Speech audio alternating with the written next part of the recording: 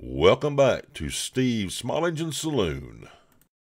Okay, I'm going to do my best to not go off on a rant right now, but this really bugs me. Like, this irritates me worse than you can imagine.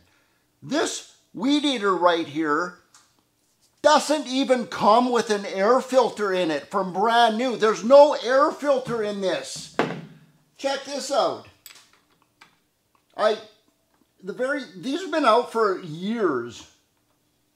And the very first time me and my mechanic buddy took one of these apart, he actually showed me and said, hey, look at that. Look at that stupid little screen they got in there. They call that an air filter.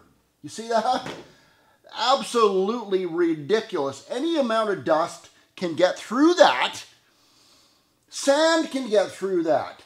Now, I understand this from, like, if you're doing like an outboard engine on your boat or something like that, or a snowblower. They don't come with air filters on them. I get that because it's a dust-free environment. This thing creates dust by nature. You're out there on a hot summer day cutting weeds down. You're surrounded by dust. And the dust is getting sucked right in through that little screen right there, and it's sandblasting. The intake side of your piston is getting sandblasted off right now. He actually looked at me and he said, hey, Steve, you know what?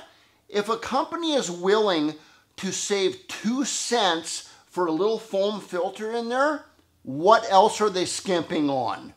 And I thought, that is a really good point. It's not just this model that I'm showing you right here. There's all kinds of them out there that are doing this now. Why would a company do that? Hey, if you're in the market for a really cheap WeedEater because that's all you can afford, at least do a little research and find out even if it has a stinking air filter on it or not. I am not telling you to not buy one of these. I'm saying, in my opinion, I would never buy one of these in a million years because of what my mechanic buddy said. What else are they skimping on in this thing? It's junk. Well, hey, look at that. I actually made it through an entire video without going off on a rant.